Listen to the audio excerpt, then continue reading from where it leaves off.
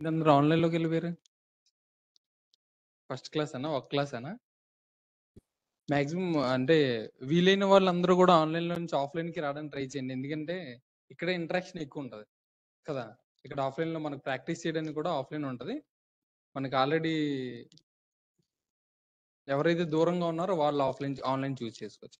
So, బేసిక్‌గా ఈరోజు మనం జీఎస్టీ ఇంట్రడక్షన్ క్లాస్ స్టార్ట్ చేసుకుందాము. అసలు జీఎస్టీలో ఇన్‌పుట్ అంటే ఏంటి? జీఎస్టీ మీద టాక్స్ ఎలా కడతారు? అవన్నీ కూడా మనం తెలుసుకుందాం. ఫస్ట్ టాక్స్ అంటే ఏంటి? టాక్స్‌లో ఎన్ని టైప్స్ ఉంటాయి? ఫస్ట్ టాక్స్ అంటే ఏంటి? టాక్స్ అంటే ఏంటి? అసలు టాక్స్ మన మీద ఎందుకు లెవీ చేస్తున్నారు? లెవీ చేయాల్సింది మనం ఎందుకు కట్టాల్సొస్తుంది? టాక్స్ ఎవరు లెవీ చేస్తారు? రండి. టాక్స్ ఎవరు లెవీ చేస్తారు? గవర్నమెంట్. గవర్నమెంట్ ఎందుకు లెవీ చేస్తుంది? మనకిప్పుడు ఇన్‌ఫ్రాస్ట్రక్చర్ ఫెసిలిటీస్ గాని, గవర్నమెంట్ హాస్పిటల్స్ గాని, గవర్నమెంట్ స్కూల్స్ గాని, రోడ్స్ గాని ఇవన్నీ కట్టాలంటే గవర్నమెంట్ దగ్గర బోలెడు డబ్బులుండాలి కదా! సో, మన దగ్గర నుంచి చార్జ్ చేస్తుంది. సో, చార్జ్ చేసేటప్పుడు దీనిలో 2 టైప్స్ ఉంటాయి బేసిక్‌గా. డైరెక్ట్‌గా చార్జ్ చేసేవి, ఇండైరెక్ట్‌గా చార్జ్ చేసేవి. డైరెక్ట్‌గా చార్జ్ చేసేదాన్ని మనం ఏమంటాము? డైరెక్ట్ టాక్స్ అంటాం. ఇండైరెక్ట్‌గా చార్జ్ చేసేదాన్ని ఇండైరెక్ట్ టాక్స్ అంటాం. అసలు దీని రెండిటికి డిఫరెన్స్ ఏంటో తెలుసుకుందాం ఇప్పుడు. Direct tax, direct tax, indirect talks. Direct tax అంటే ఏంటి? డైరెక్ట్ టాక్స్ అంటే ఏంటి? ఎవరైనా చెప్పగలరా డైరెక్ట్ టాక్స్ అంటే ఏంటి? యెస్. డైరెక్ట్ టాక్స్ అంటే ఏంటి? మనకి నొప్పి తెలుస్తుంది. మనం టాక్స్ కడుతున్నాం అని చెప్పి మనకు తెలుస్తుంది. అలాంటివి 2, 3 చెప్పండి. Direct tax. మనం టాక్స్ కడుతున్నాం అని చెప్పి మనకు బేసిక్‌గా తెలుస్తుంది. మన చేతుల్లోంచి వెళ్తుంది.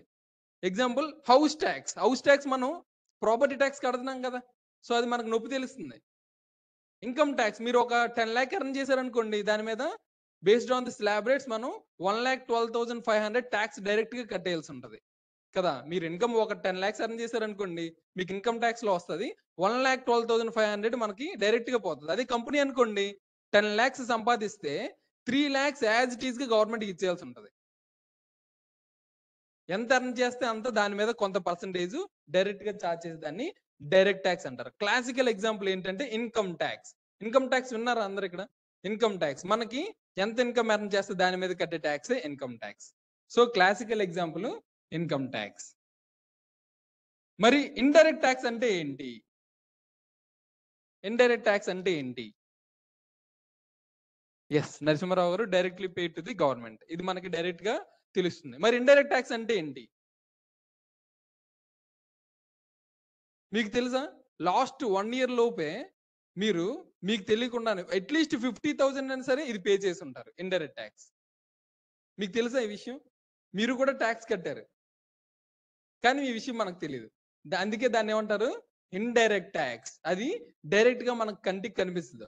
కానీ మనం అల్టిమేట్‌గా టాక్స్ కడుతూ ఉంటాం. ఎలా కడతాం గెస్ చేయండి? ఎలా కట్టాము? ఈ మధ్యన ఏమైనా రెస్టారెంట్‌కెళ్లారా? రెస్టారెంట్‌కెళ్లారా? బిల్లు చూసారా? ఎంత చార్జ్ చేసాడు జీఎస్టీ? 2.5% CGST, 2.5% SGST. అంతే టోటల్‌గా మీరు ఫుడ్ 500 బిల్ అయిందనుకోండి. దాని మీద 5% చార్జ్ చేస్తాడు. మీరు డ్రెస్ కొనుక్కున్నారా? బిల్లేసాడా? జీఎస్టీ కట్టారా? చెప్పులు కొనుక్కున్నారా? బిల్లేసాడా? జీఎస్టీ కట్టారా? రండి ప్లీజ్. ఇంక ఏది కొన్నా సరే, మీకు ఆన్‌లైన్‌లో ఆర్డర్ ఏమైనా చేశారనుకోండి. మీకు ఫుడ్ మీద బిల్లేస్తాడు. మనం ఏమైనా మెటీరియల్స్ గోల్డ్ కొంటే జీఎస్టీ చార్జ్ చేస్తాడు. క్లాత్స్ కొంటే జీఎస్టీ చార్జ్ చేస్తాడు. ఇలా ప్రతిదానికి ఊపిరి పీల్చడం ఒకటే జీఎస్టీ లేదు. రిమైనింగ్ అన్నిటి మీద కూడా మనకు టాక్స్ ఉంటది. కానీ మనకు ఆ విషయం తెలీదు. ఇప్పటివరకు టాక్స్ కడుతున్నా మనకు తెలీదు కదా! సో, అందుకే దాన్ని ఏమంటాము? Indirect talks. So, best example ఏంటి? GST. GST is the classical example for indirect talks. దీనిలో ఎవరికైనా డౌట్ ఉన్నాయా? దీనిలో ఎవరికైనా డౌట్ ఉందా? ఎవరికీ డౌట్ లేదు. సో, డైరెక్ట్‌లీ పే చేసేది డైరెక్ట్‌గా మనం ఒక ఇన్‌కమ్ ఎర్న్ చేస్తే దాని మీద డైరెక్ట్‌గా టాక్స్ కట్టేది ఇన్‌కమ్ టాక్స్, డైరెక్ట్ టాక్స్. మనకి తెలియకుండా జరిగేది ఇండైరెక్ట్ టాక్స్ అదే జీఎస్టీ. సో, బేసికల్లీ 2 టైప్స్ ఉంటాయి. అయితే ఇప్పుడు నేనేం చెప్పాను ఇండైరెక్ట్ టాక్స్ అల్టిమేట్‌గా మనం టాక్స్ కడతాం గానీ, మనకు ఆ విషయం తెలీదు. ఆ విషయం తెలియకుండా ఒక సైకిల్ ఉంటది.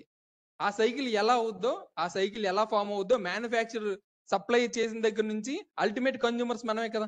అల్టిమేట్ కన్జ్యూమర్స్ మన దగ్గరికి వచ్చే వరకు మన దగ్గర నుంచే కలెక్ట్ చేస్తారు. ఆ ట్యాక్స్ సైకిల్ ఏంటో కంప్లీట్ గా మీకు చెప్తాను. ఓకేనండి, ఇంతవరకు అర్థమైందా? సో ట్యాక్స్ అంటే చెప్పండి. డైరెక్ట్ ట్యాక్స్ అనుకోండి, డైరెక్ట్ ట్యాక్స్ అంటే మనం ఇన్కమ్ ఎంత ఎర్న్ చేస్తున్నాము ఆ ఇన్కమ్ మీద కట్టేది. సో దాని మీద జిఎస్టీ ఏమి ఉండదు. దాని మీద మీకు ఏం జిఎస్టీ అంటే ఇన్కమ్ ట్యాక్స్ లో మీరు ఒక బిజినెస్ చేశారనుకోండి, బిజినెస్ చేస్తే మీకు సేల్ ఒక 1 crore బిజినెస్ చేస్తున్నారు అనుకోండి, 1 crore మైనస్ పర్చేస్ అంతా కలిపి మీకు నెట్ ప్రాఫిట్ ఉంటుంది చూసారా, ఆ నెట్ ప్రాఫిట్ మీద ఇన్కమ్ ట్యాక్స్ కడతారు. అట్ ద సేమ్ టైం అక్కడ మీరు సేల్ చేస్తున్నారు చూసారా, సేల్ మీద అంటే వాడు బట్టల బిజినెస్ అనుకోండి, ఆ బట్టల బిజినెస్ మీద ఏం చేస్తున్నాడు, జిఎస్టీ కడతాడు. కట్టేది వాడు కాదు, కట్టేది ఎవరి దగ్గర నుంచి కలెక్ట్ చేస్తున్నాడు, మీరు వాడుతున్నారు కాబట్టి మీ దగ్గర నుంచి కలెక్ట్ చేసి వాడు పే చేస్తాడు గవర్నమెంట్ కి. అల్టిమేట్ గా దీని మీద జిఎస్టీ కూడా మీరు పే చేస్తారు. ఆ సైకిల్ ఏంటి అనేది నేను మీకు కంప్లీట్ గా ఇప్పుడు చూపించబోతున్నాను. ఏ సైకిల్ అయినా సరే, ఏ ఇండస్ట్రీ అయినా సరే, స్టార్టింగ్ ఒక పాయింట్ తో స్టార్ట్ అవుద్ది, ఎండింగ్ మాత్రం ఎవరితో ఎండ్ అవుద్ది, ఎండింగ్ మాత్రం ఎవరితో ఎండ్ అవుద్ది. స్టార్టింగ్ ఒక పాయింట్ మ్యానుఫ్యాక్చర్ అనుకోండి, మనకు క్లాత్స్ కావాలనుకోండి, క్లాత్స్ ఎక్కడి నుంచి స్టార్ట్ అవుద్ది బిజినెస్, మ్యానుఫ్యాక్చరర్ దగ్గర నుంచి స్టార్ట్ అవుద్ది. ఎవరితో ఎండ్ అవుద్ది, కన్జ్యూమర్స్, అల్టిమేట్ కన్జ్యూమర్ అంటే మనతో ఎండ్ అవుద్ది. తర్వాత ఇప్పుడు మీరు ఒక మూవీ చూద్దాం అనుకున్నారనుకోండి, ఎవరితో స్టార్ట్ అవుద్ది, ప్రొడ్యూసర్తో స్టార్ట్ అవుద్ది అంటే మ్యానుఫ్యాక్చరర్ వాడే. అల్టిమేట్గా ఎవరితో ఎండ్ అవుద్ది, క్లయింట్స్ అంటే మూవీ ప్రేక్షకులతోనే కదా ఎండ్ అవుతుంది. సో ఇలా ఏ ఇండస్ట్రీ తీసుకున్నా సరే ఒక పాయింట్ తో స్టార్ట్ అవుద్ది, లాస్ట్ లో అల్టిమేట్ గా ఎండ్ అయ్యే పాయింట్ ఎవరితో ఎండ్ అవుద్ది, కస్టమర్స్ తోనే ఎండ్ అవుద్ది. అయితే జిఎస్టీ కూడా ఎవరి దగ్గర నుంచి తీసుకుంటున్నాడు, అల్టిమేట్ కన్జ్యూమర్స్. ఇక్కడ మధ్యలో ఎవరు పే చేయరు, అల్టిమేట్ గా ఎవడైతే యూజ్ చేస్తున్నాడో వాడి దగ్గర నుంచే లాక్కుంటారు. అందుకే జిఎస్టీని ఏమంటారంటే అల్టిమేట్ డెస్టినేషన్ బేస్డ్ ట్యాక్స్. ఎవరి దగ్గరికి అయితే ఆ సర్వీస్ కానీ ఆ గూడ్ కానీ ఆగుతుందో వాడి దగ్గరే మొత్తం ఛార్జ్ చేసేస్తారు, వాడిల్లే గుల్ల చేసేస్తారు అనమాట. ఆ గుల్ల ఎలా చేస్తారు అనేది ఇప్పుడు మనం ఎగ్జాంపుల్ చూద్దాం. ఎంతవరకు ఎవరికైనా డౌట్స్ ఉన్నాయండి? Sure, okay. ఇక్కడ రాసుకుంటారా, ఇది రాసేసుకోండి. Types of taxes, direct tax and indirect tax. Direct tax కి best example income tax, indirect కి జిఎస్టీ. దీనిలో ఇంకా మల్టిపుల్ ట్యాక్సెస్ ఉంటాయి, కస్టమ్స్ ఇవన్నీ కూడా ఉంటాయి, బట్ బేసిక్ గా మనం యూజ్ చేసేది ఎక్కువ జిఎస్టీ అండ్ ఇన్కమ్ ట్యాక్స్ మాత్రం.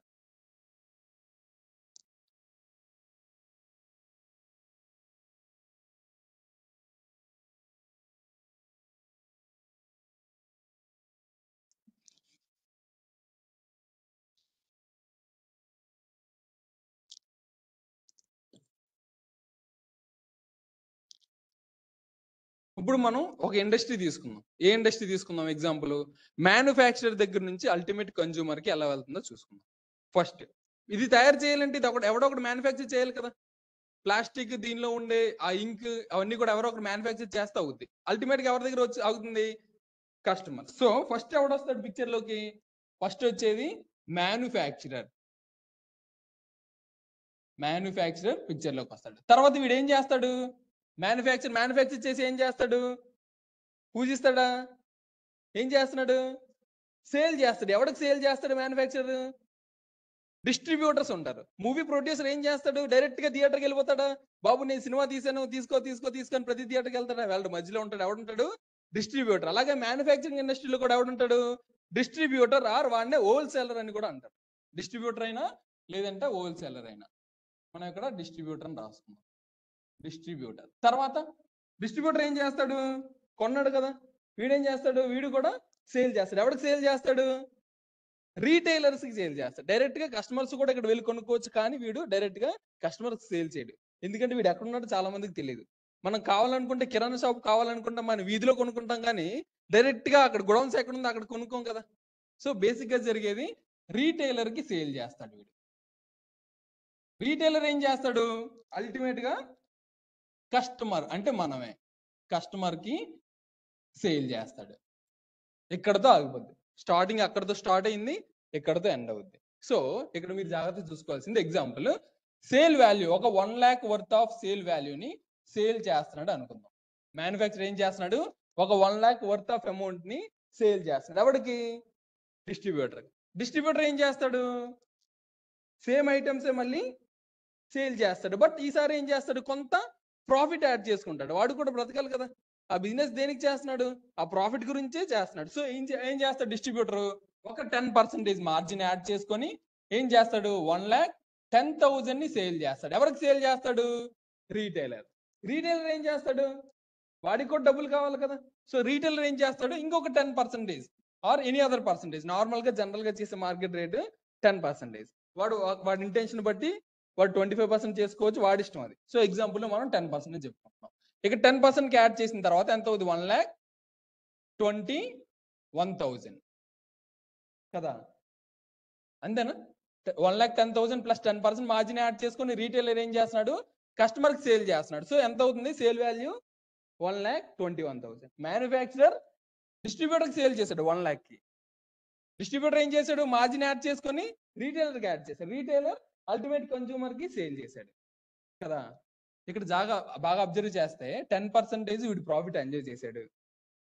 ఇక్కడ రీటైలర్ కూడా 10% ప్రాఫిట్ ఎంజాయ్ చేశాడు. మరి జిఎస్టీ పోర్షన్ ఏది, గవర్నమెంట్ కమిషన్ ఏది, వీడి ప్రాఫిట్స్ వీడికి వచ్చేస్తున్నాయి కదా ప్రతి స్టేజ్ లో కూడా. మరి గవర్నమెంట్ పోర్షన్ ఏది, గవర్నమెంట్ కి ఇచ్చే అమౌంట్ ఏది కదా. మరి వాడికి బిజినెస్ చేసుకోవడానికి అంత ఫెసిలిటీస్ ఇస్తున్నాడు, రోడ్ ట్రాన్స్పోర్టేషన్ ఫెసిలిటీ ఇచ్చాడు కదా, స్వాతంత్రంగా బాగా ఉండే స్వేచ్ఛనిచ్చాడు, వాడికి డబ్బులు ఇవ్వాలి కదా. మరి మనం దాన్ని ఏమంటాము, GST. GST at the rate 18%. Normal గా ఉండే రేట్ 18%, ఫుడ్ కి అయితే 5%, స్లిప్పర్స్ కి అయితే ఒక రేటు, అలా మల్టిపుల్ ఐటమ్స్ కి మల్టిపుల్ రేట్స్ ఉంటాయి. బట్ జనరల్ గా ఉండే rate 18%. Professional services 18%, engineering services 18%, normal గా ఉండే rate 18%. Car కొన్నారనుకోండి 28%. So based on the product and based on the service GST rate కూడా అలా మారిపోతూ ఉంటది అనమాట. సో జనరల్ రేట్ ఎగ్జాంపుల్ మనకి ఈ కేసులో 18% అనుకుందాం. సో 1 lakh సేల్ చేస్తున్నప్పుడు గవర్నమెంట్ కి ఎంత కట్టాలి వీడు, 18% జిఎస్టీ. సేల్ మీద మనం జిఎస్టీ చార్జ్ చేసుకోవాలని చెప్పుకున్నాం కదా. సో 1 lakh సేల్ చేస్తున్నప్పుడు 18% అంటే ఎంత వస్తుంది, 18,000. సో టోటల్ ఇన్వాయిస్ వాల్యూ ఎంత, 1,18,000. బిల్లు వీడికి ఎంతకి ఇస్తాడు, మ్యానుఫ్యాక్చరర్ డిస్ట్రిబ్యూటర్ కి బిల్ ఎంతకి ఇస్తాడు, 1,18,000. మీరు ఎప్పుడైనా కొన్నప్పుడు కూడా మనం 1 lakh వర్త్ ఆఫ్ ఐటమ్స్ కొంటే దాని కింద జిఎస్టీ కూడా యాడ్ చేస్తాడు, టోటల్ ఇన్వాయిస్ వాల్యూ. దీన్ని ఏమంటారు, ఇన్వాయిస్ వాల్యూ అంటారు. దీన్ని ఏమంటారు, ట్యాక్సిబుల్ వాల్యూ అంటారు. ఓకేనండి. సో ఈ టోటల్ ఇన్వాయిస్ వాల్యూ డిస్ట్రిబ్యూటర్కి ఇస్తాడు. డిస్ట్రిబ్యూటర్ ఏం చేస్తున్నాడు, ఒక 10% మార్జిన్ యాడ్ చేసుకొని డిస్ట్రిబ్యూటర్ కూడా రీటైలర్ సేల్ చేస్తున్నాడు. మరి ఇక్కడ జిఎస్టీ కట్టొద్దా, వీడి ప్రాఫిట్ వీడు ఎర్న్ చేశాడు, మరి గవర్నమెంట్ కమిషన్ కావాలి కదా కదా. సేల్ చేసిన ప్రతిసారి కూడా జిఎస్టీ కట్టాలి, సేల్ చేసిన ప్రతిసారి జిఎస్టీ కట్టాలి. కాబట్టి జిఎస్టీ అట్ ద రేట్ 18%. ఎంత అవుతుందండి, 1,10,000 into 18%. మొబైల్స్ 1,10,000 into 18% ఎంత అండి, 19,800.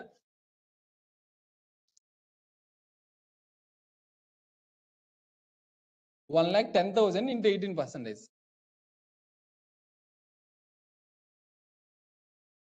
19,800. 19,800. టోటల్ ఇన్వాయిస్ వాల్యూ ఎంత, 1,29,800. వీడికి బిల్ ఎంత ఇస్తాడు, 1,29,800. దీనిలో జిఎస్టీ ఎంత, 19,800. వాడి ప్రాఫిట్ మార్జిన్ కూడా యాడ్ చేసుకుని టోటల్ ఇన్వాయిస్ వాల్యూ ఎంత ఇస్తాడు కదండి. ఇక్కడ వరకు ఎవరికైనా కన్ఫ్యూజన్ ఉందా, ఇక్కడ 3 స్టెప్. మ్యానుఫ్యాక్చరర్ డిస్ట్రిబ్యూటర్ సేల్ చేస్తున్నాడు, డిస్ట్రిబ్యూటర్ రీటైలర్ చేస్తున్నాడు, రీటైలర్ కన్జ్యూమర్ చేస్తున్నాడు. ప్రతి స్టేజ్ లో కూడా సేల్ జరుగుతుంది కాబట్టి గవర్నమెంట్ కమిషన్ గవర్నమెంట్ కి ఇచ్చేయాలి, అదే 18%.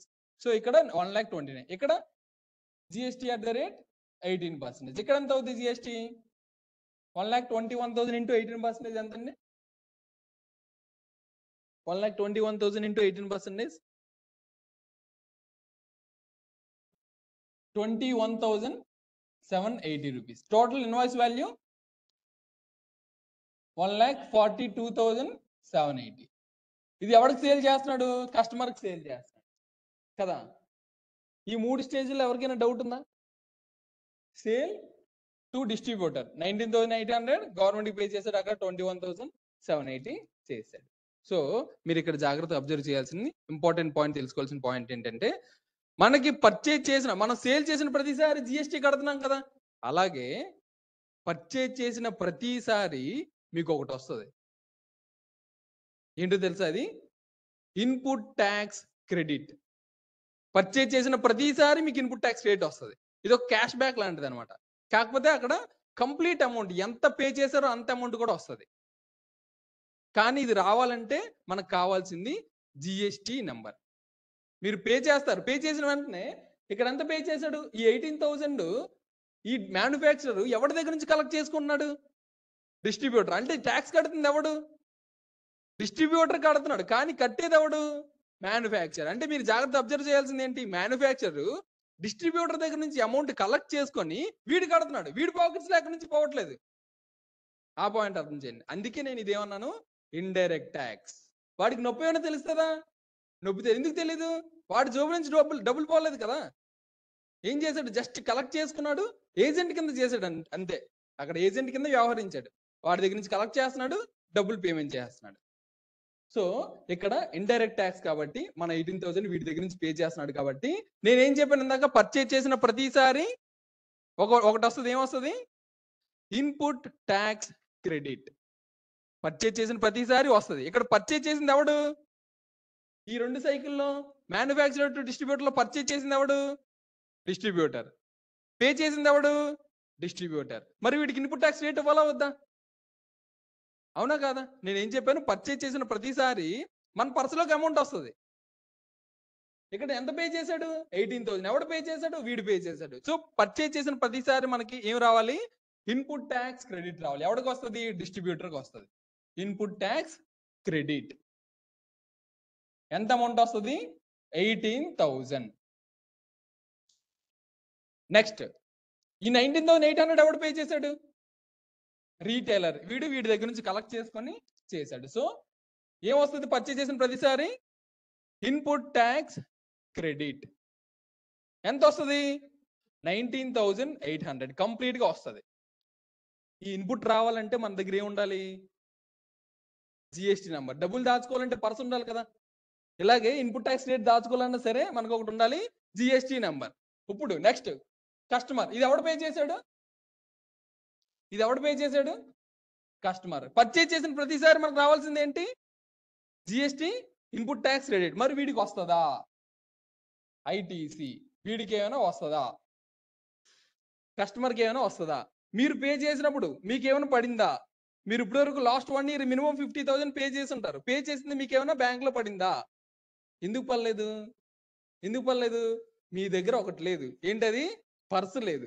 ఆ పర్సు లేదనుకోండి, డబ్బులు ఎక్కడ దాచుకుంటాం కదా. ఇది బ్యాంక్ అకౌంట్ లాంటిది.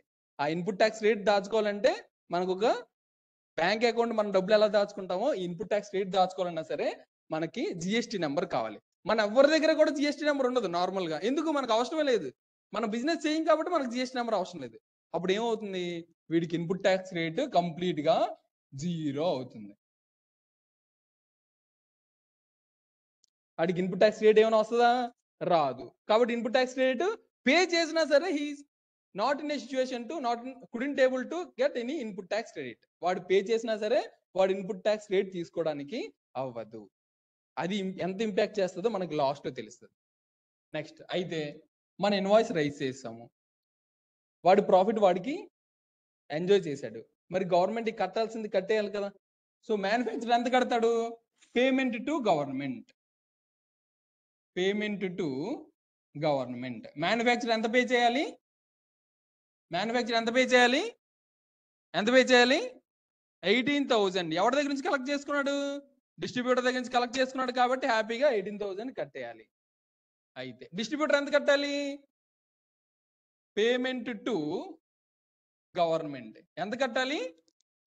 ఎంత కట్టాలి? 19,800. అయితే 19,800 కూడా అవుట్ ఆఫ్ వీడి ఓన్ పాకెట్స్ కట్టేస్తాడా? బాగా అబ్జర్వ్ చేయండి. వీడి దగ్గర ఒక అమౌంట్ ఉంది, మన దగ్గర క్యాష్ బ్యాక్ ఉంటే మనం ఏమైనా పే చేసినప్పుడు ఆ క్యాష్ బ్యాక్ నుంచి అడ్జస్ట్ అయిపోద్ది. మీరు ఎప్పుడైనా అబ్జర్వ్ చేశారా? పేటిఎంలో కానీ అమెజాన్లో కానీ వ్యాలెట్స్లో డబ్బులు ఉంటే ఏమవుద్ది, మనం ఒక 10,000 పే చేయాలనుకోండి, మన వ్యాలెట్లో 5,000 ఉందనుకోండి, మనం నెట్ ఎంత పే చేస్తాము? 5,000 కదా పే చేస్తాము. వీడికి కూడా వ్యాలెట్లో డబ్బులు ఉన్నాయా లేదా? ఎంత ఉంది? 18,000 ఉంది కదా. వీడు పే చేశాడు కదా. 18,000 వీడికి పే చేశాడా? పే చేసిన తర్వాత ఇన్పుట్ ట్యాక్స్ క్రెడిట్ వచ్చిందని చెప్పానా? ఈ ఇన్పుట్ ట్యాక్స్ క్రెడిట్ని ఎలా యూజ్ చేసుకోవచ్చు? ఇది ఒక క్యాష్ బ్యాక్ లాగా యూజ్ అవుతుంది. క్యాష్ బ్యాక్ లాగా యూజ్ అవుతుంది. సో ఈ ఇన్పుట్ ట్యాక్స్ క్రెడిట్ ని నేను ఎలా యూజ్ చేస్తాను? నేను పే చేయాల్సిన 19,800 లోంచి దీన్ని మైనస్ చేసుకొని నెట్ ఎంత పే చేశాను గవర్నమెంట్ కి? ఓన్లీ 1,800 మాత్రమే పే చేస్తాను. మ్యానుఫ్యాక్చరర్ ఎంత పే చేశాడు? 18. వీడి దగ్గర ఇన్పుట్ ట్యాక్స్ రేట్ ఏమైనా ఉందా? ఐటీసీ 0. ఐటీసీ కంప్లీట్ గా వీడి దగ్గర ఏమీ లేదు. సో వీడు ఎంత పే చేశాడు? కంప్లీట్ గా 18,000 పే చేశాడు. వీడి దగ్గర వీడు ఎంత పే చేయాలి? 90,800 పే చేయాలి. కానీ వీడి దగ్గర ఏముంది?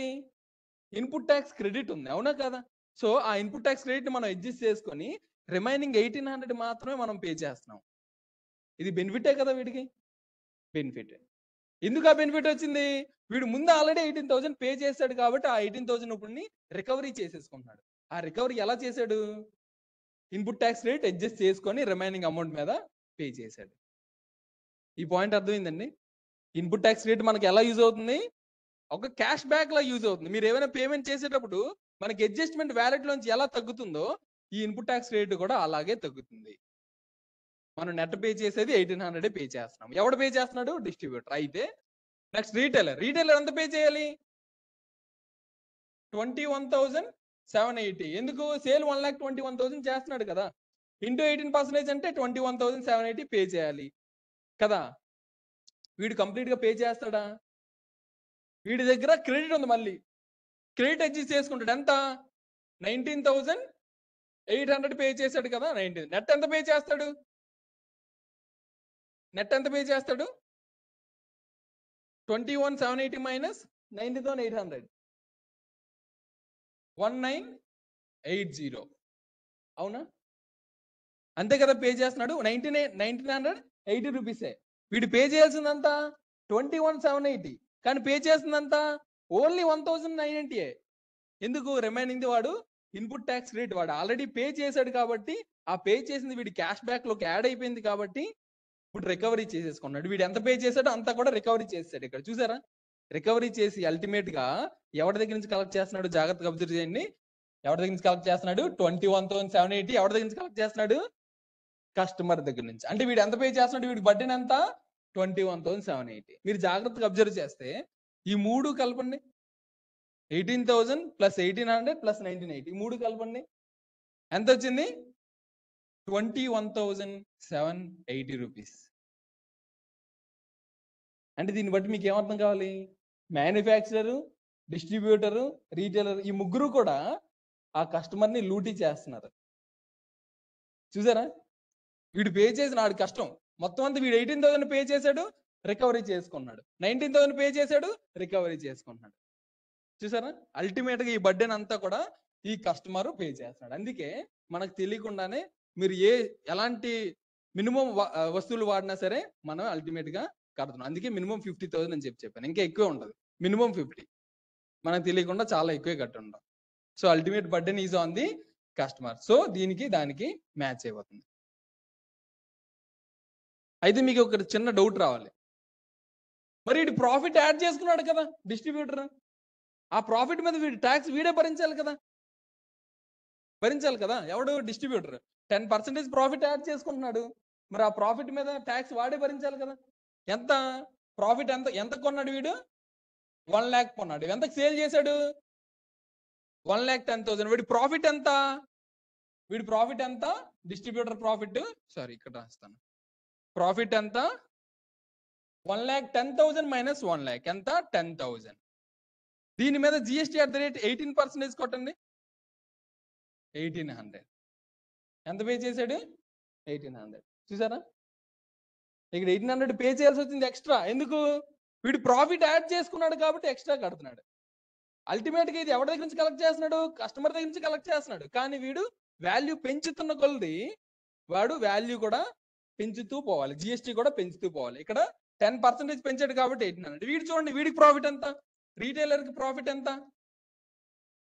రీటైలర్కి ప్రాఫిట్ ఎంత, 21,000కి సేల్ చేశాడు, పర్చేజ్ చేసింది 1,10,000. అంటే ఎంత, 1,21,000 మైనస్ 1,10,000.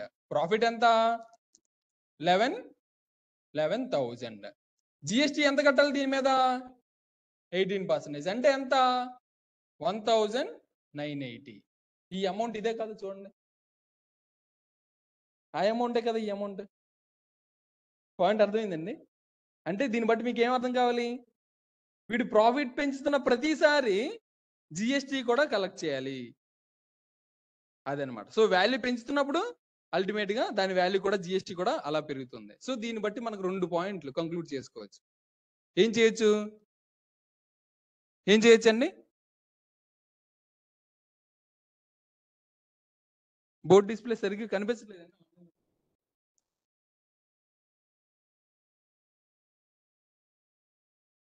ఆన్లైన్లో సరిగ్గా కనిపిస్తుందా? ఓకే. సో 2 పాయింట్లు మనం కంక్లూడ్ చేయొచ్చు. ఏంటి ఆ 2 పాయింట్లు, జిఎస్టీ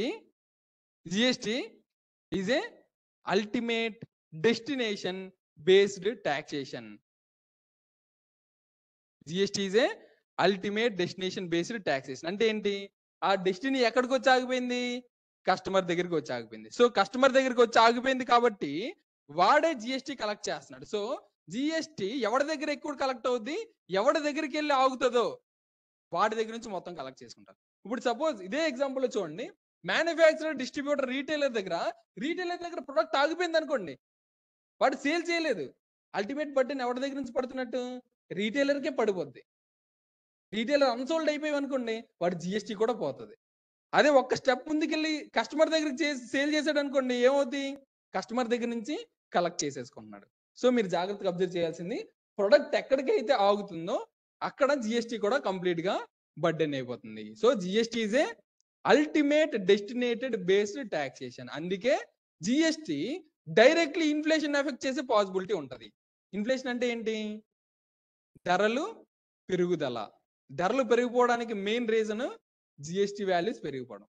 మొన్నటి వరకు పాలు ప్యాకెట్ ఎంత ఉండేది, మొన్న జూన్ వరకు, లాస్ట్ జూన్ వరకు ఒకేసారి 5 రూపాయలు పెరిగిపోయింది. ఎందుకు, జిఎస్టీ రేట్ పెంచాడు కాబట్టి. అప్పటి వరకు జిఎస్టీ రేటు తక్కువ ఉంచేవాడు, దాన్ని ఇప్పుడు జిఎస్టీ పర్సెప్షన్లోకి తీసుకొచ్చి దాని మీద కూడా జిఎస్టీ ఛార్జ్ చేస్తున్నాడు. ఇలా ప్రతి ఐటమ్ కూడా మనకి అలాగ పెరిగిపోతూనే ఉంటది అనమాట. So GST is directly inflated to the economic environment. So first point. Next point, ఇంకొకటి ఏం తెలుసుకోవచ్చు, ఇంకొక పాయింట్ ఏం తెలుసుకోవచ్చు, GST is a value added tax. ఇక్కడ వాల్యూ యాడ్ చేసామా, వాల్యూ యాడ్ చేసిన ప్రతిసారి మనకేమవుతుంది, జిఎస్టీ లెవీ అవుతుంది కదా. So GST is a value added tax. Value add చేసిన ప్రతిసారి మనం జిఎస్టీ ఛార్జ్ చేస్తున్నాం. చూడండి, ఇక్కడ వాల్యూ పెరిగింది, 10% పెరిగింది, దాని మీద మనం జిఎస్టీ ఛార్జ్ చేసాం. ఇక్కడ ఒక 10% పెరిగింది, దాని మీద జిఎస్టీ ఛార్జ్ చేసాం. కాబట్టి GST is a value added tax. Value add అవుతున్న కొద్ది మనకి జిఎస్టీ కూడా దాని మీద బర్డెన్ అవుతూ ఉంటది. వీడు ప్రాఫిట్ పెంచుకున్నాడు అనుకోండి, దాని మీద జిఎస్టీ కూడా పెరిగిపోద్ది. వీడు ప్రాఫిట్ పెంచుకున్నాడు అనుకోండి, మన మీద జిఎస్టీ పెరిగిపోద్ది. అల్టిమేట్ గా కట్టాల్సింది మనమే కాబట్టి మన మీద జిఎస్టీ ఛార్జ్ చేస్తున్నారు అనమాట. పాయింట్ అర్థమైందండి?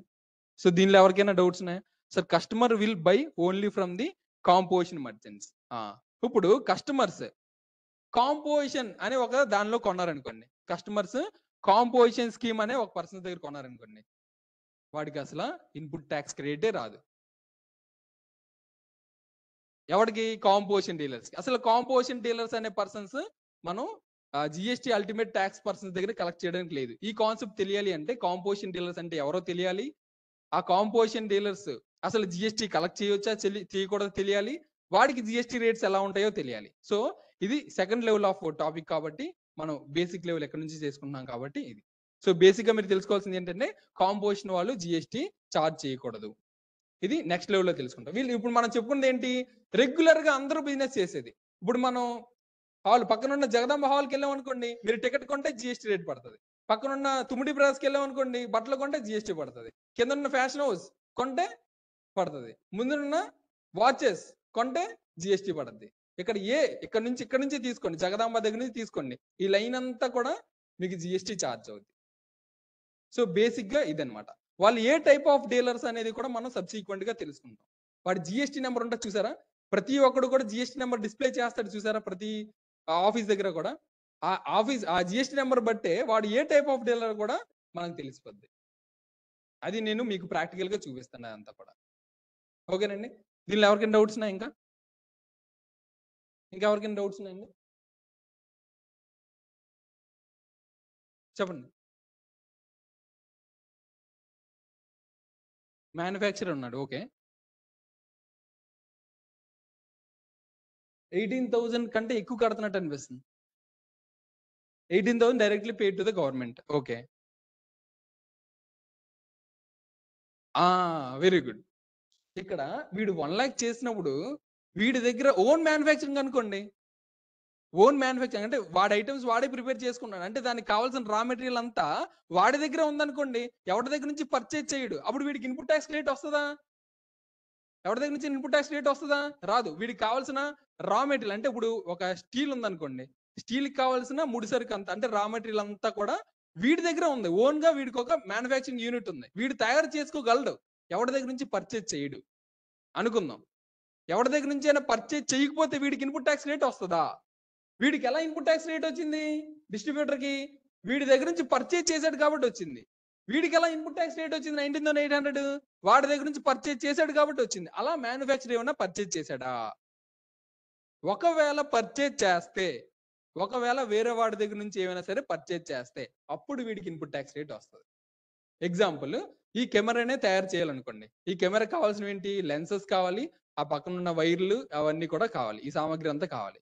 అంటే ఇప్పుడు ఏం చేస్తాడు వీడు? ఆ లెన్సెస్ కొంటాడు, ఆ మెటీరియల్స్ కొంటాడు, ఆ కొన్నప్పుడు ఇన్పుట్ వస్తుంది చూసారా, వీడు కూడా పర్చేజ్ చేస్తాడు ఆ కేసులో. ఇప్పుడు వీడి దగ్గర రా మెటీరియల్ అవైలబిలిటీ లేనప్పుడు, సో అప్పుడు దాని మీద పర్చేజ్ చేశాడు కదా. లెన్సెస్ ఒక 1000 రూపీస్, ఈ బ్యాగ్ ఉన్న వైర్ ఒక 2000 రూపీస్ అలా కొన్నాడు అనుకోండి, దాని మీద జిఎస్టీ వస్తే ఆ జిఎస్టీని ఇక్కడ అడ్జస్ట్ చేసుకోవచ్చు. ఇక్కడ మన కేసులో వీడు ఎవరి దగ్గర నుంచి పర్చేజ్ చేయట్లేదు కాబట్టి వీడికి జీరో ఉంది. ఒకవేళ వీడికి కూడా వేరే దగ్గర నుంచి వేరే పర్సన్స్ దగ్గర నుంచి పర్చేజ్ చేశాడు అనుకోండి, లెన్సెస్ ఒక దగ్గర, కెమెరా ఒక దగ్గర, వైర్ ఒక దగ్గర, వేరే పర్సన్స్ దగ్గర నుంచి పర్చేజ్ చేశాడు అనుకోండి, అప్పుడు వీడికి ఐటీసీ ఎంతో కొంత వస్తుంది. ఎందుకు? వీళ్ళ దగ్గర నుంచి పర్చేజ్ చేస్తాడు కాబట్టి. కానీ ఈ ఎగ్జాంపుల్ మనం ఏమనుకున్నాము?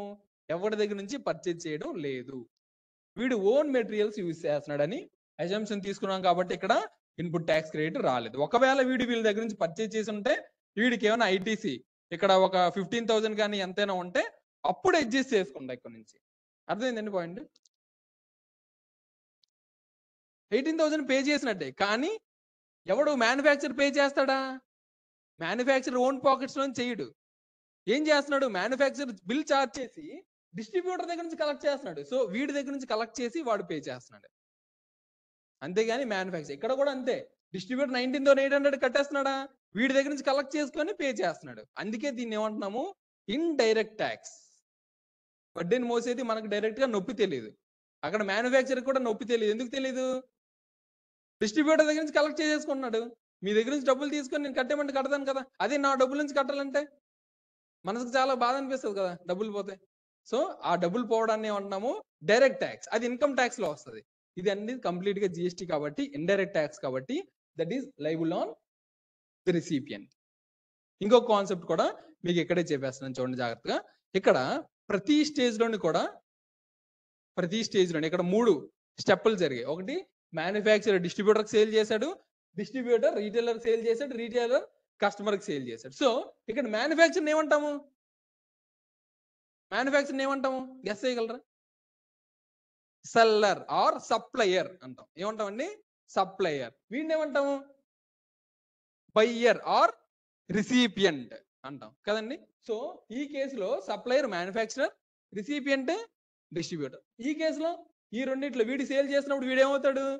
సప్లయర్, వీడేమవుతాడు? రిసిపియంట్. ఈ కేసులో వీడు రీటైలర్ కస్టమర్ కి సేల్ చేసినప్పుడు రీటైలర్ ఏమవుతాడు?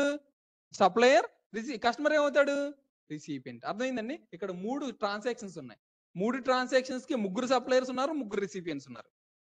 సో నేను మీకు చెప్పాల్సిన విషయం ఏంటంటే ఇక్కడ ఈ కేసులో ట్యాక్స్ ఎవడు కడుతున్నాడు? మ్యానుఫ్యాక్చర్ అంటే ఎవడు మ్యానుఫ్యాక్చర్ అంటే supplier. Second transaction distributor to retailer case. Tax ఎవడు కడుతున్నాడు? డిస్ట్రిబ్యూటర్ అంటే ఇక్కడ ఎవరు? సప్లయర్. అంటే ఇక్కడ కూడా సప్లయర్ కడుతున్నాడు. ఇక్కడ రీటైలర్ నుంచి కస్టమర్ కి సేల్ చేస్తున్నప్పుడు ట్యాక్స్ ఎవడు కడుతున్నాడు? రీటైలర్ అంటే ఎవడు? సప్లయర్. సో మీకు బేసిక్ అర్థం కావాల్సిన విషయం ఏంటి? ఎప్పుడూ కూడా సప్లయరే ట్యాక్స్ కడతాడు.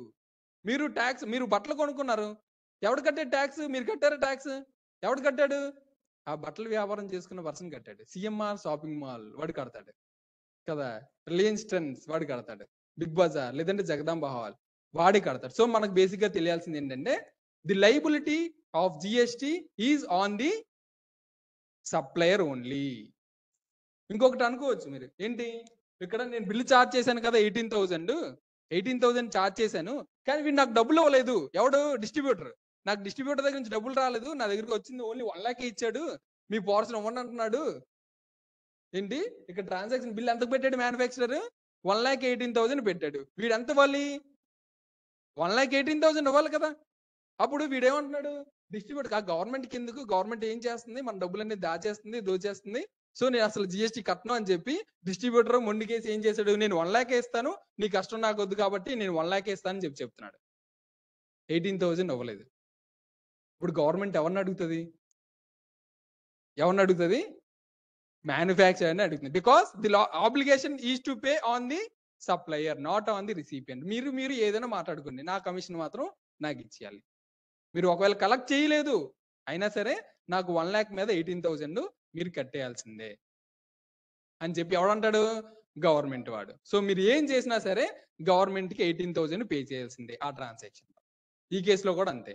సప్లయర్ పే చేస్తున్నప్పుడు సప్లయర్ హ్యాస్ ద రెస్పాన్సిబిలిటీ. ఈ కేసులో సప్లయర్ హ్యాస్ ద రెస్పాన్సిబిలిటీ కదండి. క్లియర్? మళ్ళీ ఒకసారి ఓవరాల్ గా ఇంపార్టెంట్ పాయింట్స్ అనేవి డిస్కస్ చేసుకుందాం. ఫస్ట్, సేల్ చేసినప్పుడు మనం ఏం ఛార్జ్ చేయాలి? సేల్ చేసిన ప్రతిసారి జిఎస్టీ ఛార్జ్ చేయాలి. పర్చేజ్ చేసిన ప్రతిసారి మనకేమొస్తుంది? Input tax credit. GST is an ultimate destination based tax. Fourth point, GST is levied on the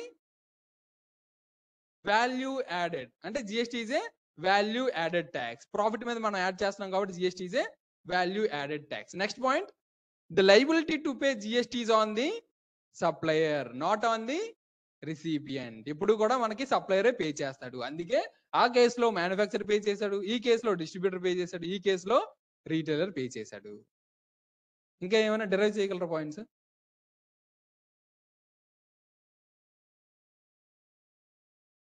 ఇంకేమైనా కనిపిస్తున్నాయా? ఇంకేం కనిపించు, ఎందుకంటే అవే ఇంపార్టెంట్ పాయింట్స్ కాబట్టి. ఈ పాయింట్స్ నోట్స్ రాసుకుంటారా? ఇది ఎలా ఫోటో పెడతాను, ఇక్కడ ఉన్న వాళ్ళు ఇది రాసేసుకోండి, ఆన్లైన్లో ఉన్న వాళ్ళకి ఫోటో పెడుతున్నాను.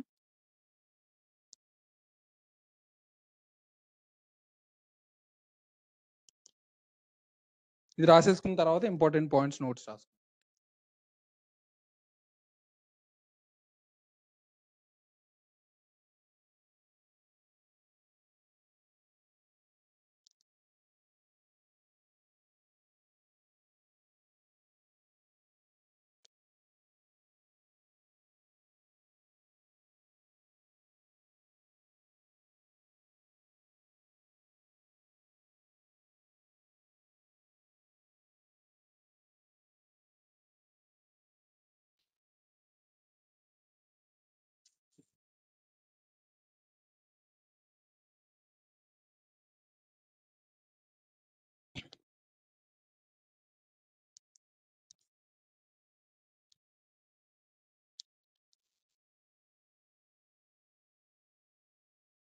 Supplier sale to third party. ఏంటండి నరసింహారావు గారి డౌట్ అండి? ఇంతవరకు ఎవరికి డౌట్స్ లేవు కదండి? డౌట్స్ ఏమైనా ఉన్నాయా? యా చెప్పండి. ఇదండి ఇక్కడ సో ఈ లైన్ అర్థం కలదా? సో ఇక్కడ జిఎస్టీ 1800 ఎందుకు ఎక్స్ట్రా కట్టాల్సి వచ్చింది? వీడి దగ్గర ఆల్రెడీ 19,800 పే చేయాలన్నాం కదా. సో ఈ 1800 ఎక్స్ట్రా ఎందుకు కట్టాల్సి వచ్చింది? అంటే వాడు ప్రాఫిట్ యాడ్ చేసుకున్నాడు కాబట్టి. అక్కడ ఎంత? 1 lakh మీద డైరెక్ట్ గా 18% ఛార్జ్ చేస్తున్నాడు. ఆ 1,00,000 1 lakh కింద సేల్ చేసాడు అనుకోండి, వీడు ట్యాక్స్ ఏమైనా కట్టాల్సి వచ్చేదా? ఏమైనా ట్యాక్స్ కట్టాల్సి వచ్చేదా? 1,00,000 పర్చేజ్ చేస్తున్నాడు, 1,00,000 సేల్ చేస్తున్నాడు అనుకోండి, వీడికి ఎక్స్ట్రా ట్యాక్స్ ఏమైనా పడతదా? కానీ ప్రాక్టికల్ గా అలా అవుద్దా? బిజినెస్ ఎందుకు ఊరికే చేస్తారా? 1,00,000 పర్చేజ్ చేసి సేల్ చేసేయడానికా? వాడికి ఏదో ఒక ప్రాఫిట్ కావాలి కదా! అంటే వీడు ప్రాఫిట్ ఎర్న్ చేశాడు. మరి ప్రాఫిట్ ఎర్న్ చేసినప్పుడు గవర్నమెంట్ కమిషను. అందుకే ఎక్స్ట్రా ఇక్కడ ప్రాఫిట్ ఎంత యాడ్ చేసుకున్నాడు? 10% యాడ్ చేసుకున్నాడు కాబట్టి ఆ 10% అంటే ఎంత? 10% అంటే ఎంత? 10,000 కదా! 1,00,000 10,000 మైనస్ 1,00,000 ప్రాఫిట్ అంతే కదా! లాభం. 1,00,000 పర్చేజ్ చేశాడు. 1,10,000కి సేల్ చేశాడు. నెట్ ప్రాఫిట్ ఎంత? 10,000. 10,000 ఎర్న్ చేస్తున్నాడు మరి. ఆ 10,000 మీద మరి గవర్నమెంట్ కమిషన్ ఇవ్వాలి కదా! అందుకే 10,000 మీద 18% చార్జ్ చేసాం. అందుకే 1,800 ఎక్స్ట్రా కట్టాల్సి వస్తుంది. ఎవడు? డిస్ట్రిబ్యూటర్. సో, ఈ 1,800 కూడా వీడి దగ్గర నుంచి కలెక్ట్ చేసేస్తున్నాడు. చూడండి కలెక్ట్ చేసేది 19,800 కదండీ! కలెక్ట్ చేసుకొని వీడు 19,800 కలెక్ట్ చేస్తున్నాడు. వీడు ఇంతకు ముందు కట్టాడు కదా! 18,000 అది రీయింబర్స్‌మెంట్ చేసేసుకుంటున్నాడు. సో, వీడి చేతుల నుంచి ఎక్స్ట్రా ఏమీ పడదు. అల్టిమేట్‌గా పడేది మీరు జాగ్రత్తగా అబ్జర్వ్ చేస్తే ఇది input tax credit chain. Input tax credit chain. ఇక్కడ ఒక చైన్ యూజ్ అయింది. ఇక్కడ ఒక చైన్ యూజ్ అయింది. ఈ చైన్ ఎందుకు యూజ్ అవుతుంది? ఈ చైన్ వల్ల యూజ్ ఏంటి? అల్టిమేట్‌గా కస్టమర్ దగ్గర నుంచి కలెక్ట్ చేయాలి మనీ అంటే ఈ చైన్ ఫాలో అవ్వాలి. జాగ్రత్తగా వినండి. ఇంకొకసారి చెప్తున్నాను. ఒకవేళ ఇదే ట్రాన్సాక్షన్‌లో పర్చేజ్ చేసిన ప్రతిసారి మనకి ఇన్‌పుట్ టాక్స్ క్రెడిట్ రాలేదు అనుకోండి. ఎగ్జాంపుల్ రాలేదు, ఇవ్వలేదు ఈ చైన్. అసలు పర్చేజ్ చేసిన ప్రతిసారి మనకి ఇన్‌పుట్ టాక్స్ క్రెడిట్ లేదు అనుకుందాం. అప్పుడు ఏమవుద్దో ఒకసారి గెస్ చేయండి. అప్పుడు ఏమవుద్ది? డిస్ట్రిబ్యూటరు వీడు ఆల్రెడీ 18,000 ఇచ్చేసాడు. మరి సేల్ చేసినప్పుడు కూడా ఇంకొక 19,800 పే చేస్తున్నాడు. డబుల్ టాక్సేషన్ అయిపోతుంది. ఇక్కడ చూడండి రీటైలర్ వీడు 19,800 వీడు మళ్ళీ ఎక్స్ట్రా పే చేస్తున్నాడు. డబుల్ టాక్సేషన్ అయిపోద్ది. Talks on talks. టాక్స్ మీద కూడా టాక్స్ కట్టాల్సి వస్తుంది. ఇప్పుడు ఈ ఇన్పుట్ టాక్స్ క్రెడిట్ అనేది లేకపోయి ఉంటే ఈ ఇన్పుట్ టాక్స్ క్రెడిట్ ఉంది కాబట్టి వీడు పే చేసిన దాన్ని రీఎంబర్స్మెంట్ చేసేసుకున్నాడు తగ్గించుకొని. ఇదే లేకపోయి ఉంటే వీడు పే చేయాల్సింది ఎంత? 19,800. ఇది ఉంది కాబట్టి నెట్ ఎంత పే చేస్తున్నాడు? 1,800 పే చేస్తున్నాడు. అది దాని ఉపయోగం. పాయింట్ అర్థమైందండి? ఇన్పుట్ టాక్స్ క్రెడిట్ లేకపోయి ఉండుంటే ట్యాక్స్ ఆన్ ట్యాక్స్ అయిపోయింది. డబుల్ టాక్సేషన్ అయిపోయింది. విచ్ ఈస్ అది చాలా దారుణం. ఎవరికి? సప్లయర్స్‌కి. అలా చేసిన వాళ్ళు బిజినెస్ ఇంక చేయరు. అలా చేసుంటే ఎంత అవుద్ది? వీడికి వచ్చే ప్రాఫిట్ కంటే వీడు కట్టాల్సిన టాక్సే ఎక్కువైపోద్ది. వీడికి వచ్చిన ప్రాఫిట్ ఎంత? 10,000. ఒకవేళ ఇన్పుట్ టాక్స్ క్రెడిట్ లేకపోయి ఉండుంటే ఎంత కడతాడు? టోటల్ 19,800 కడుతున్నాడు. వీడికి వచ్చిన ప్రాఫిట్ కన్నా టాక్సే ఎక్కువ కడుతున్నాడా? సో, అందుకే ఇలా బర్డెన్ అవ్వకూడదు. అల్టిమేట్‌గా బిజినెస్ చేసేవాడు బర్డెన్ అవ్వకూడదు. ఎవడు బర్డెన్ అవ్వాలి? మనం బర్డెన్ అవ్వాలి. ఎవరు? Ultimate customers. అందుకే మన దగ్గర నుంచి collect చేస్తున్నాడన్నమాట. So, input tax credit chain అనేది ఒక ఇంపార్టెంట్ కాన్సెప్ట్. ఒక లాజికల్ కాన్సెప్ట్ అనమాట. సో, రాసేసుకోండి. ఇంకండి? ఇంకా? చెప్పండి. డౌటా? ఇంకెవరికి లేదండి ఆన్‌లైన్‌లో? సార్ అలాంటప్పుడు కస్టమర్ లాస్ అవుతున్నాడు కదా! మరి దానికి సొల్యూషన్ ఏంటి? ఆ! అఖిల్ కుమార్. ఈ సిట్యుయేషన్‌లో అల్టిమేట్‌గా కస్టమర్స్ లాస్ అవుతున్నారు. కస్టమర్ మీద కదా బర్డెన్ అవుతుంది. సో, దానికి సొల్యూషన్ ఏంటి? సొల్యూషన్ ఏమి లేదు. ఎక్కువ సంపాదించుకోవాలి అంతే. అంతే. సో, మనం ఇంత పెద్ద 140 క్రోర్స్ పీపుల్ ఇండియాలో ఉంటున్నారంటే అందరికి ఫ్రీడమ్ అనే ఒక రైట్ ఇచ్చాడు కదా! ఎవడు? గవర్నమెంట్ వాడు. సో, అలా రైట్ ఇస్తున్నాడు కాబట్టి ఆ రైట్‌కి డబ్బులు కలెక్ట్ చేసుకున్నాడు అంతే. ఎవరండి? ఇండివిడ్యువల్ పర్సన్ తీసుకోవచ్చు. హ్యాపీగా తీసుకోవచ్చు. నేను ఒక బిజినెస్ పెట్టుకుంటున్నాను. నాకు ఒక జీఎస్టీ నంబర్ ఉంటది.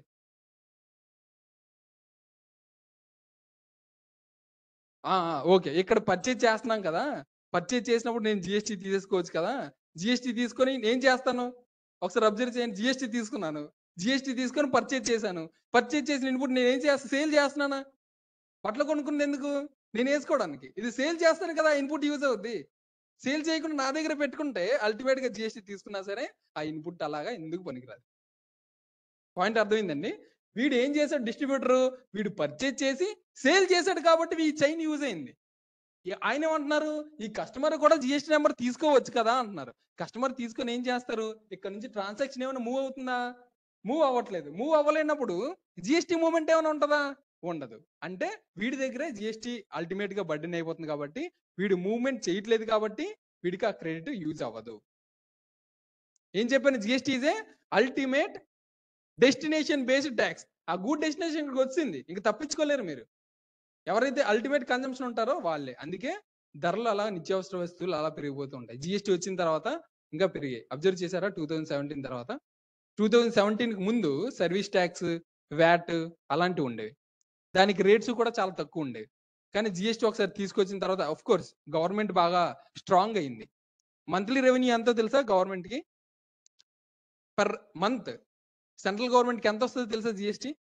1.5 lakh crores, అంటే 1,50,000 లక్షల కోట్లు every month on and average earn చేసేది. Last month 1.62 lakh crore earn చేశారు. సో అలాగే ఎర్న్ చేస్తుంది. గవర్నమెంట్ మాత్రం చాలా స్ట్రాంగ్ గా ఉంటుంది. కానీ అల్టిమేట్ గా ట్యాక్స్ కలెక్ట్ చేసేది ఎవరి దగ్గర నుంచి కలెక్ట్ చేస్తుంది? మన గురించే. మన దగ్గర నుంచి కలెక్ట్ చేస్తుంది. మన గురించే కదా ఎంత కష్టపడుతుంది. పార్లమెంట్కి వెళ్ళి చర్చలు, అసెంబ్లీలో చర్చలు ఎవరి గురించి అవుతున్నాయి? మన గురించే. సో అక్కడ డబ్బులు ఖర్చు పెట్టాలి కాబట్టి మన దగ్గర నుంచి కలెక్ట్ చేసుకోవాలన్నమాట. అది ప్రాసెస్. అర్థమైందండి? ఇదంతా రాసేసుకున్నారా? ఇంకెవరికైనా ఆన్లైన్లో డౌట్స్ ఉన్నాయండి?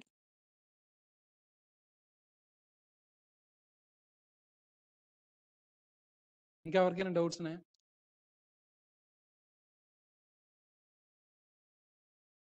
ఏం డౌట్స్ లేవా? ష్యూర్? పక్క జరిగా ఆన్లైన్లో కూడా రాసేసుకోండి. రాసుకుంటే ఇంకా బాగా గుర్తుంటుంది. నేను ఆల్రెడీ ఫోటో పెట్టాను. మనం ఇప్పుడు ఏవైతే పాయింట్స్ చెప్పుకున్నాం ఆ పాయింట్స్ నోట్ డౌన్ చేసుకొని ఈరోజు క్లాస్ ఎండ్ చేసేద్దాం. 1 hour కాబట్టి రేపటి నుంచి 2 hours ఉంటుంది. ఫస్ట్ రోజే 2 hours అటాక్ చేస్తే బాగోదని చెప్పి ఫస్ట్ అవర్ 1 hour పెట్టాను. అదనమాట. సో రేపటి నుంచి మాత్రం 1 hour అది, 1 hour ఇది. 1 hour అకౌంట్స్. నాది 7 to 8 స్టార్ట్ అవుద్ది.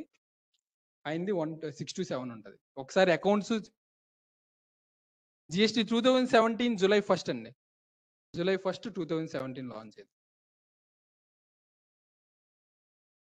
ఏదండి? లాస్ట్ 1,800 అండి. ప్రాఫిట్ 10,000. అంటే వీడు ప్రాఫిట్ ఎర్న్ చేసిందంతా ఇక్కడ 10% ఎర్న్ చేశాడు కాబట్టి అంటే వీడికి ప్రాఫిట్ 10,000. అంటే ఈ 10,000 ఎలా వచ్చింది? 1,10,000 మైనస్ 1,10,000. సో 10,000 యాడ్ వీడు ప్రాఫిట్ బాగానే ఎర్న్ చేశాడు. మరి గవర్నమెంట్కి జిఎస్టీ కట్టాలి కాబట్టి అందుకే ఆ ప్రాఫిట్ ఎర్న్ చేసిన దాని మీద జిఎస్టీ 18% కడుతున్నాడు. 1,800 చార్జ్ చేశాడు. సో ఇక్కడ కూడా సేమ్. ఇక్కడ ఎంత చేశాడు? 1,21,000 మైనస్ 1,10,000. నెట్ ప్రాఫిట్ ఎంత? 11,000 కదా. 11,000 వీడికి ప్రాఫిట్. మరి వీడి ప్రాఫిట్ బాగానే ఎంజాయ్ చేశాడు. మరి గవర్నమెంట్కి ప్రాఫిట్ అందుకే 11,000 మీద 18% చార్జ్ చేశాడు. 19,180 రూపీస్ గవర్నమెంట్కి పే చేశాడు. చెప్పండి. డిస్ట్రిబ్యూటర్కి, రీటైలర్కి 1,880 పే చేస్తున్నాడు. ఓకే. అయితే వీళ్ళ మీద అల్టిమేట్ ట్యాక్స్ పడుతుంది కదా అనుకుంటున్నారు. అంతేనా? కానీ మీరు జాగ్రత్తగా అబ్జర్వ్ చేస్తే వీడి దగ్గర నుంచి కలెక్ట్ చేసింది ఎంత? 21,780 కదా. మొత్తం కలెక్ట్ చేశాడు. వీడు ఎక్స్ట్రా కట్టాల్సింది కూడా కలెక్ట్ చేశాడు. ఈ 1,800 కూడా వీడి దగ్గర నుంచి కలెక్ట్ చేశాడు. ఎందుకంటే 19,800 వీడు పే చేసిందంతా 1,800. వీడు సేల్ చేస్తున్నాడు కాబట్టి ఎంతైతే ఎక్స్ట్రా పే చేస్తున్నాడో ఈ పే చేసింది కూడా వీడి దగ్గర నుంచి కలెక్ట్ చేశాడు. వీడు ఎక్స్ట్రా పే చేయాల్సింది కూడా వీడి దగ్గర కలెక్ట్ చేశాడు. అల్టిమేట్ గా బడ్డీని ఎవరి దగ్గర నుంచి పడుతుంది? కస్టమర్ దగ్గర నుంచి పడుతుంది. ఈ చైన్ అలా కలెక్ట్ చేయడానికి ఉపయోగపడే చైనే ఇన్పుట్ ట్యాక్స్ క్రెడిట్ చైన్. ఆ చైనే ఈ చైన్ అనమాట. చూసారా? అడ్జస్ట్మెంట్ అయ్యేదాన్ని చైన్ ప్రాసెస్ అంటారు. ఈ చైన్ లేకపోయి ఉండుంటే డబుల్ ట్యాక్సేషన్, ట్యాక్స్ కట్టిన వాడి మీద 2 సార్లు ట్యాక్స్ పడిపోయేది. అవాయిడ్ చేయాలంటే మనం ఇక్కడ ఇన్పుట్ ట్యాక్స్ క్రెడిట్ ని యూజ్ చేసుకోవాలి. ఇదంతా రాసేసుకుంటే కొన్ని ఇంపార్టెంట్ పాయింట్స్ రాసేసుకున్నాం. ఏమైనా డౌట్ అండి? క్లియర్? అందరికి క్లియర్ కదండి? ష్యూర్? పక్కా? మీకేదో చిన్న సందేహం ఉన్నట్టుంది. చెప్పండి. క్లియర్గా చెప్పండి, పర్వాలేదు. ఏం లేదు, క్లియర్. మీకండి? క్లియర్. మీకు? క్లియర్. క్లియర్. All clear. ఆన్లైన్లో అండి? Sir I have doubt. Yes Ravikumar గారు చెప్పండి. మీరు డైరెక్ట్గా మాట్లాడే వచ్చండి. అన్మ్యూట్ చేసి పెట్టేసుకోవచ్చు. అన్మ్యూట్ పెట్టి నార్మల్గా మాట్లాడేస్తే నాకు వినిపించేస్తుంది.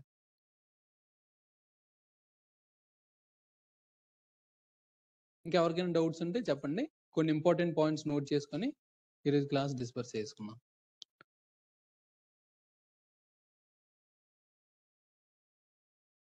రవికుమార్ గారు ఇంకా ఆన్లైన్లో ఎవరికైనా డౌట్స్ ఉన్నాయండి? ఆన్లైన్లో ఎవరికైనా డౌట్స్ ఉన్నాయా?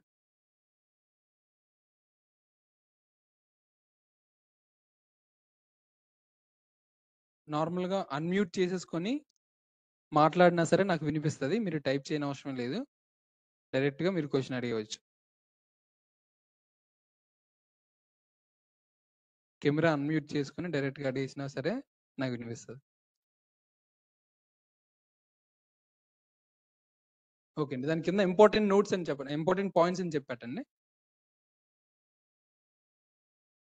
Open the unmute link. Unmute lock open చేశాను.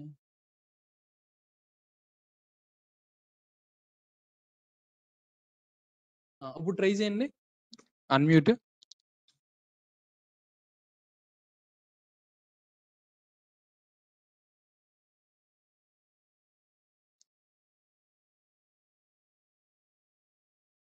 ఇప్పుడు అన్మ్యూట్ చేసాను చూడండి.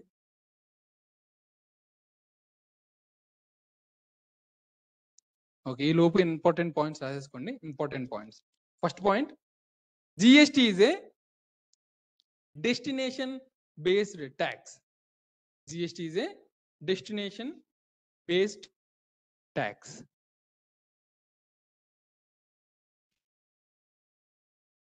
GST is a destination based tax. And దాని కింద second point, GST is value added tax. Value add చేసిన ప్రతిసారి మనకు కనిపిస్తుంది కాబట్టి GST is a value added tax. ఈ పాయింట్స్ అన్ని మనకి తెలియాలండి. ఎందుకంటే ఇన్కమ్ ట్యాక్స్ GST రిటర్న్స్ చేయడం 2 minutes జాబ్. మీకు ఒకసారి తెలుసుకున్న తర్వాత అది మీరే తెలుసుకుంటారు. కానీ ఆ రిటర్న్స్ వేసేసిన తర్వాత దానికి లాజిక్ ఏంటో కూడా మనకు తెలియాలి కదా. ఆ లాజిక్ తెలియాలంటే కాన్సెప్చువల్గా స్ట్రాంగ్గా ఉండాలి. సో రిటర్న్స్ చాలా చిన్న పని. మనం ఈ కాన్సెప్చువల్ నాలెడ్జ్ ఎంతైతే అవసరమో అంతా కూడా మనం గ్యాదర్ చేసుకొని అప్పుడు మనం ప్రాక్టికల్స్లోకి వెళ్ళిపోదాం. సో ఫస్ట్ 10 days కొంచెం పేషెన్స్గా ఉంటే తర్వాత అంతా ప్రాక్టికల్స్, మల్టిపుల్ ఎక్సర్సైజెస్ వస్తాయి. అదనమాట. So GST is a value added taxation. తర్వాత థర్డ్ పాయింట్ రాసుకోండి. You will get input tax credit. You will get input tax credit. Input tax credit. Input tax credit. You will get input tax credit on the purchase of, on the purchase of or receipt of, or receipt of any goods or services. Any goods or services. You will get input tax credit on purchase of or in receipt of any goods or services.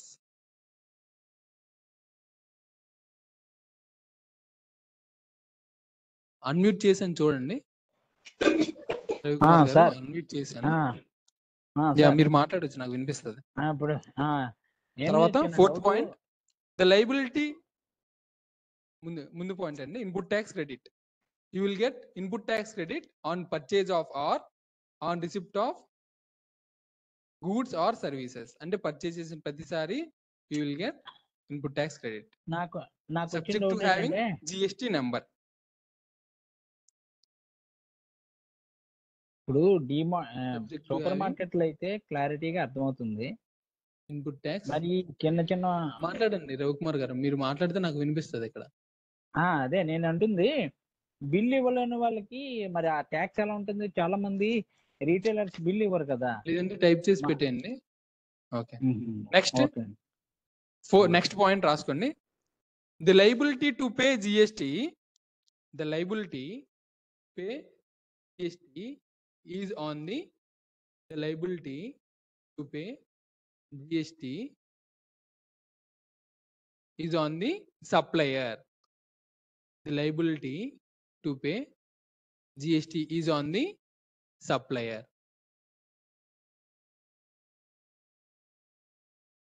The liability to pay GST is on the supplier, not on the recipient. Not on the recipient. Not on the recipient. తర్వాత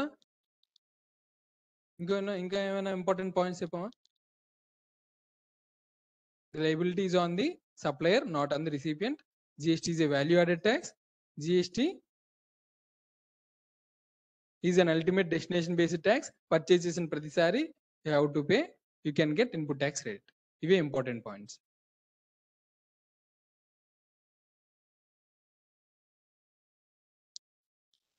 అదనమాట. So ఈ రోజు క్లాస్లో ఎవరికైనా doubts ఉన్నాయా? ఎవరికి doubts లేవు? రవికుమార్ గారికి డౌట్ ఉంది కానీ సార్ ఆయన మీరు మాట్లాడేస్తే నాకు వినిపిస్తుంది. సార్ లేదంటే టైప్ చేసి పెట్టండి ఇక్కడ. ఇప్పుడు వినపడుతుందండి. ఇప్పుడు వినపడుతుందండి. హలో హలో ఇప్పుడు బిల్స్ లేకుండా ఉంటాయి కదా, అందులో ఒకసారి నా దానిలో ఏమైనా ఇప్పుడు మాట్లాడండి. అదే ఇప్పుడు బిల్స్ లేకుండా కొన్ని షాపులు సేల్ చేస్తుంటాయి కదా, అందులో ఎలా తెలుసుకుంటామండి ఇన్పుట్ క్రియేట్ అయింది అవ్వలేదని? నాకు వినిపించట్లేదు. నేను తర్వాత క్యాజువల్ గా అడుగుతా, ఫోన్ చేసి అడుగుతాను.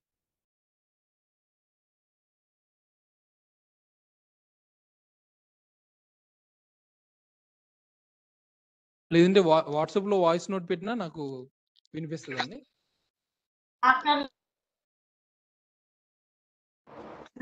Please tell a photo point, sir, once. అదనమాట. ఓకేనండి, ఇంకెవరికి డౌట్స్ లేవు కదా?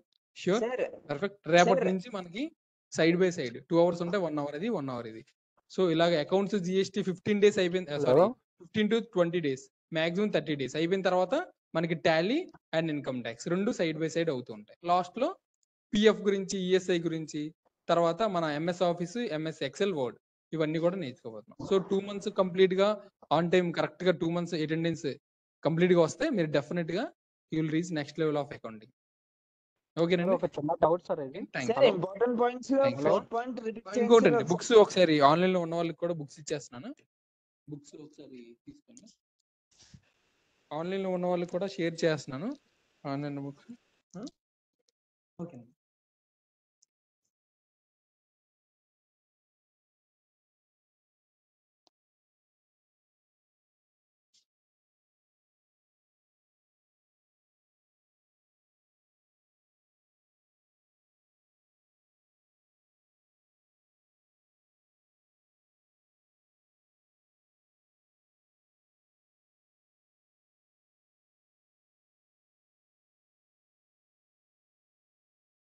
ఉండండి, ఒకరు వచ్చేస్తారా?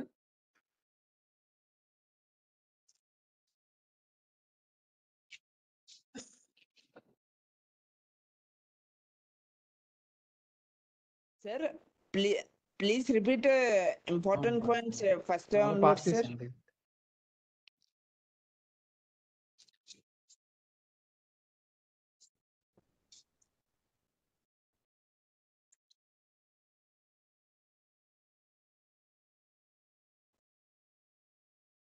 ఓకే అండి, ఆన్లైన్ లో లెఫ్ట్ అయిపోయింది. నేను Sir, నరసింహారావు గారు deemed merchant sales, deemed merchant sales గురించి నేను చెప్తానండి. అది మనం basic level of accounts complete గా వచ్చేస్తే డీమ్డ్ మర్చెంట్ సేల్స్ గురించి కూడా, హలో డీమ్డ్ ఎక్స్పోర్ట్స్ గురించి, డీమ్డ్ సేల్స్ గురించి కూడా మనం హలో రిటర్న్స్ చేసేటప్పుడు నేను చెప్తాను Hello. క్లారిటీ.